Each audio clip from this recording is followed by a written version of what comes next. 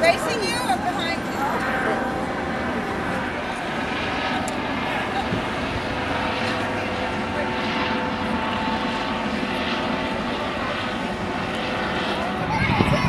I watched them tear that barge apart at the shipyard.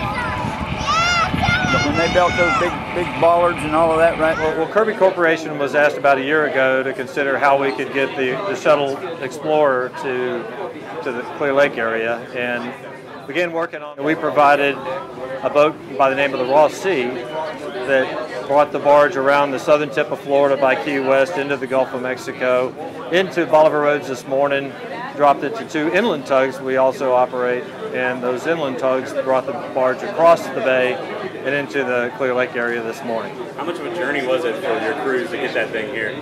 Well, it was about a 6-day trip, and it was unusual cargo. They really enjoyed, all of our employees have enjoyed being a part of this really historic occasion.